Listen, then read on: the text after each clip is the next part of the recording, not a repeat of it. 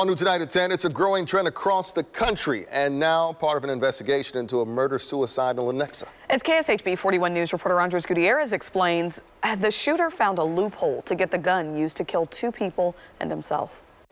This may be the first really truly high-profile case that we've had in the Kansas City area. Besides discovering 3 people shot inside this Lenexa house Sunday morning, a search warrant shows officers found several guns and a knife associated with the suspect, Dustin Johnson, who killed himself at the scene. Police note his assault rifle had no serial numbers and was made using various parts. It's what they call a ghost gun. And that gun doesn't have to have the required markings that a gun that we walk into a gun store and purchase has to have. It's an alternative for those who can't legally purchase a firearm.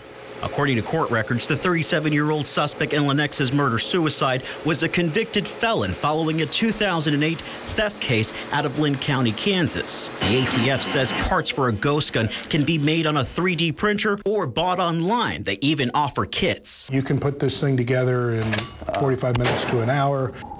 It's a problem that the Midwest is beginning to see after it exploded on the coast where there's strict gun laws. In San Diego, police recovered more than 500 ghost guns last year, a 1,000% increase from 2019. Probably almost 1, maybe in 4 guns that we get a day. At least one of them is a ghost gun. Cops in Buffalo, New York are also seeing more of these ghost guns. In 2020, we had 5 ghost guns that we took off the street, and in 2021, we took 70. Here at home, while some criminals are using loopholes in the law, most are sticking to traditional means. Throughout this part of the Midwest, crime guns are typically stolen guns. It's been that way for a long time, and it'll remain that way because we're a very gun-friendly culture. In Kansas City, Andres Gutierrez, KSHB 41 News.